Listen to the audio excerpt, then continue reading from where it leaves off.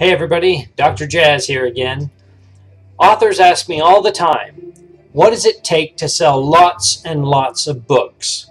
Well, I'm here to tell you, I haven't got a clue. In fact, I don't know. I'm here at least writing books. Writing books is a start. That's what I would say. If you haven't got a book written, you're really already behind the curve. But you can fix that by writing a book.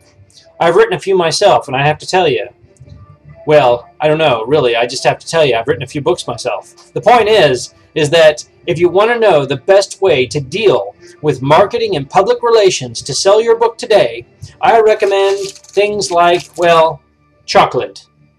No, chocolate is probably not going to sell any books, but in fact, chocolate will make you feel much better about the fact that you have lots of books to sell. You see, what I found is chocolate has a lot of things in it that make you feel good. And when you feel good, you sell more books.